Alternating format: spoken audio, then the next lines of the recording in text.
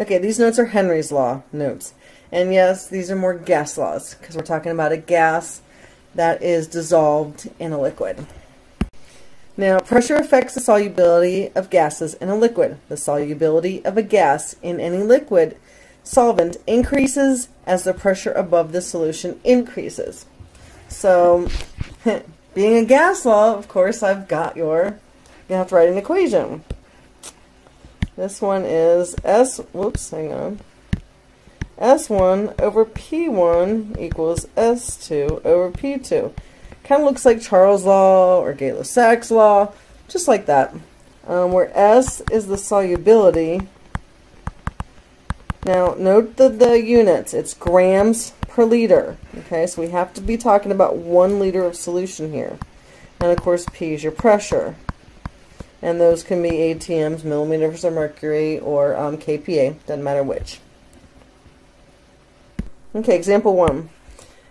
If 0.85 grams of a gas dissolves in 1 liter of water at 4 atm and 25 degrees Celsius, how much will dissolve in 2.5 liters at 760 millimeters of mercury?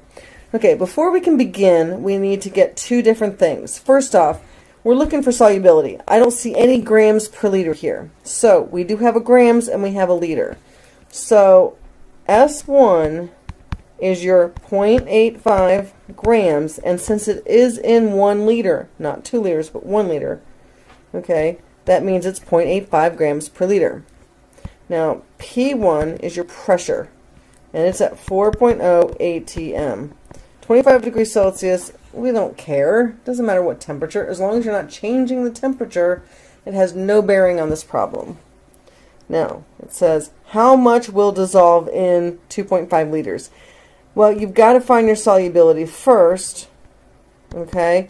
Then we can find out how much will dissolve in 2.5 liters. So, anytime you see the word how much, you're going to be looking for grams in the end, but you have to find solubility first. Now, P2, 760 millimeters of mercury. Ooh, I have 2 different pressure units.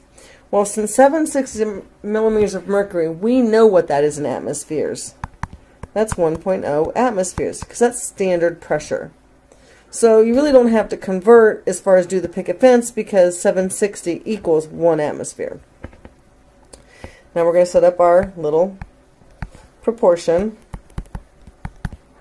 Okay, so once again we're going to cross multiply, so we're going to do 0.85 times 1 divided by 4. And when we do that, we get a solubility of 0.21 grams per liter.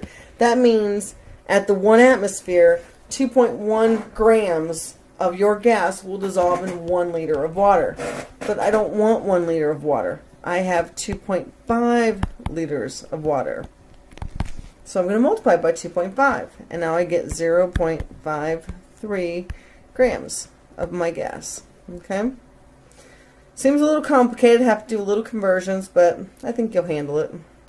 Okay, a gas has a solubility of 660 milligrams per liter at 10 atmospheres. What is the pressure on a 1 liter sample that contains 1.5 grams of gas?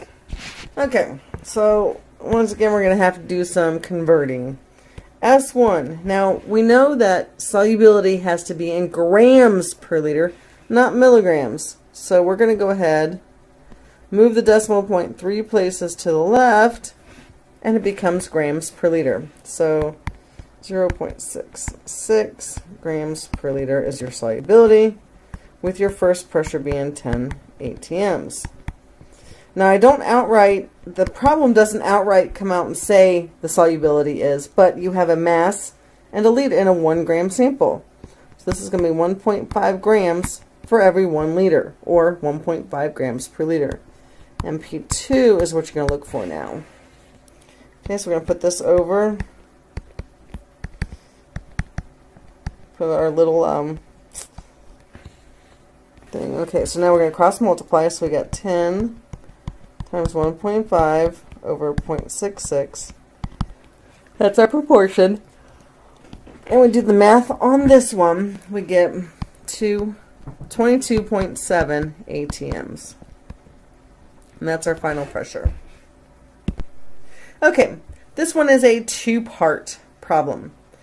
If 0.0171 moles of oxygen gas, now you know oxygen gas is, whoops, oh shoot. You know oxygen gas is O2, so we're going to put up here O2. Remember, oxygen's a diatomic, so it doesn't travel alone. Okay, is dissolved in 1 liter of water at 20 kPa. What's the solubility of oxygen in grams per liter? Well, we're given moles. Just don't forget to get to mass. When you're given moles, it's moles times the molar mass gives you mass. So, for A, it's going to be 0.0171 moles times 32 grams per mole. And that's going to give us 0.547 grams. And that's the grams, okay? That's the grams of oxygen gas, but we're in 1 liter. Okay, so we're going to put grams per liter. So, that at 20 kPa, that's what the solubility of oxygen gas is. Now, if you read the problem, how much will dissolve in 2.25 liters of water at 110 kPa? So we have our S1, we just figured it out, 547 grams per liter. And our P1, of course, is 20 kPa. Our S2 is what we're trying to find out. Whenever you see the word how much, okay, that means grams. That means we have to figure out the solubility first. And then P2 is 110 kPa.